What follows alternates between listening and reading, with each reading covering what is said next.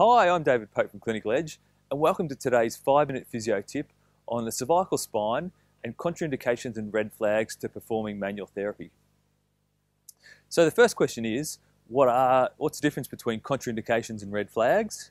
So your contraindications are where you absolutely should not perform any manual therapy, manipulation or mobilization on the cervical spine. And your red flags are symptoms that might indicate that you've got a contraindicated condition in your patient. Once again, you shouldn't be performing manual therapy on your patients that have your red flags either. So the second question is, what are the red flags and contraindications for your patients that you want to perform manual therapy on their cervical spine? So in 2010, there was a really nice journal article in the Journal of Manual and Manipulative Therapy, and it was by, I'm going to murder his name, but it was Puentedura and colleagues, where they looked at all the different contraindications and red flags in 134 different case studies of incidents that had happened following cervical spine manipulation. So they listed these really clearly, and I'm going to walk you through each of the contraindications and red flags, refresh your memory, make sure you're totally up to date on all of those for the cervical spine, and make sure you're being nice and safe with your manual therapy. Alrighty, let's talk through our contraindications to cervical spine manual therapy. So first off, we've got acute fracture, obviously of the cervical spine. We've got acute soft tissue injury, dislocation.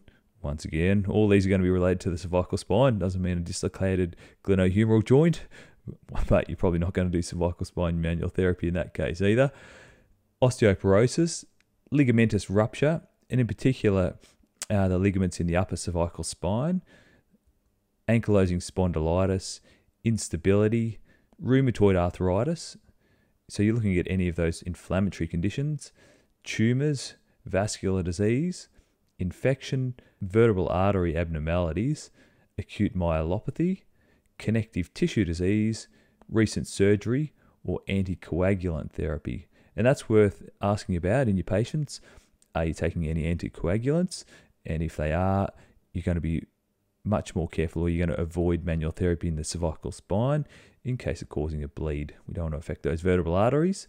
So most of these are looking at your inflammatory conditions, any dislocations or interruptions to the stability of the vertebral segments, and any blood flow issues.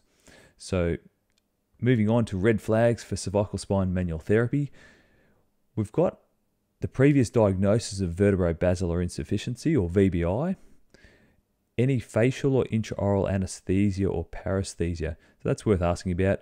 Do your patients have any altered sensation in their mouth, lips, face, anywhere like that?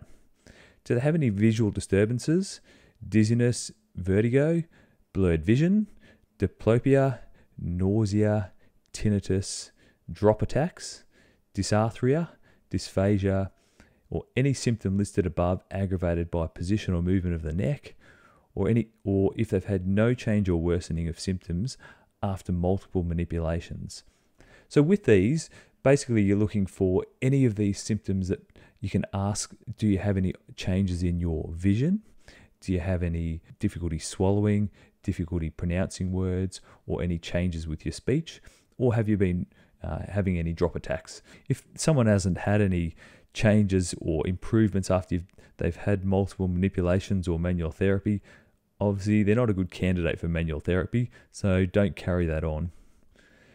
Now, our other red flags for cervical spine manual therapy are if they've had pain, but it's not altered by movements, positions, or activities. Now, obviously, physio and any other manual therapy is most effective in treating mechanical pain. And if the person's pain isn't altered by movements, positions, or activities, it's not as likely to be mechanical pain, and then manual therapy is not indicated. If they avoid rotation and don't like looking down, they could have an upper cervical instability.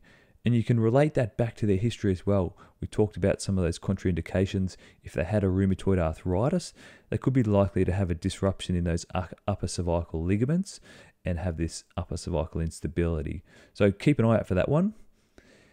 If they have a history of injury, so in particular, any external force applied to the head. So if they've copped a tackle to the head or any other sort of impact, or maybe a motor vehicle accident, or they've had any dental work recently. That's a red flag for your cervical spine manual therapy and something you want to investigate to make sure they don't have any instability in their cervical spine.